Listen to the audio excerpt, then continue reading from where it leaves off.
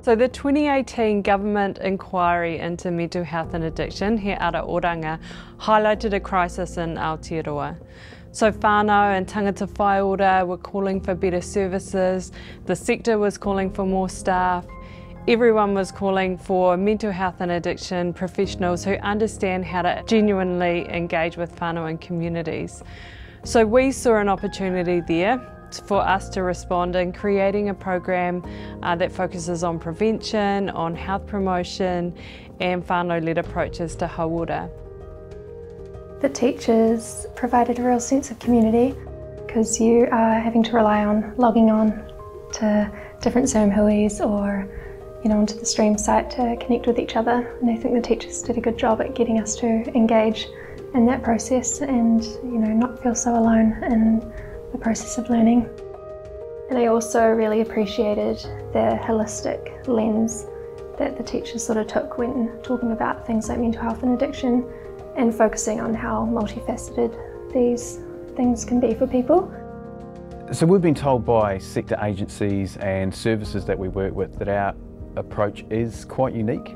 We've moved away from a purely clinical practitioner training model, and we embrace a much more holistic, culturally responsive framework. The whakapiri framework is the pautoko manawa, or the central pillar of our teaching practice. It's based on the idea of building strong reciprocal relationships or whanaungatanga with our students.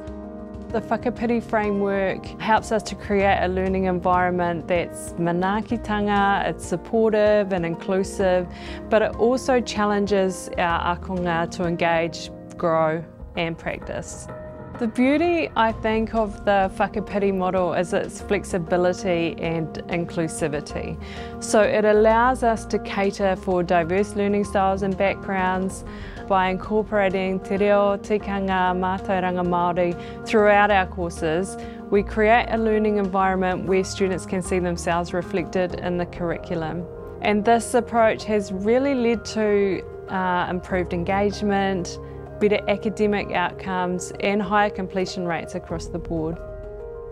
So the whakapiri model helps us create a sense of connection and community with these students that you don't often get when you're studying at a distance. And this consistent approach across all of our courses really helps our students navigate the online environment with much more confidence, and it really helps them to feel supported throughout their entire learning journey with us. I think our team and our collaborative approach really models the kind of interdisciplinary teamwork that our graduates will encounter in the workforce.